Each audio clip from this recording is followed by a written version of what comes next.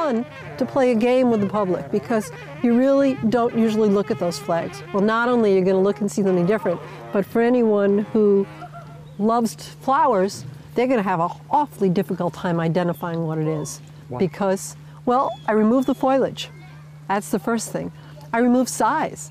It doesn't matter whether it's a flower this big, which some of them are, or a flower that's a sunflower. I've equalized size. And so and not all of them are, some are annuals, some are perennials, some are weeds. Some are more exotic, some are not. And so by taking away everything else, you're just looking at the flower face. So it'll be kind of fun, I think, for the public once it's up, because people who love to identify are going to have a really tough time, and it'll be a game. So do you know what most of the flowers are? I know, no, I'm terrible on that.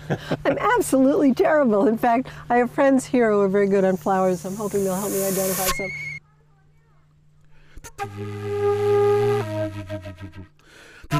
some.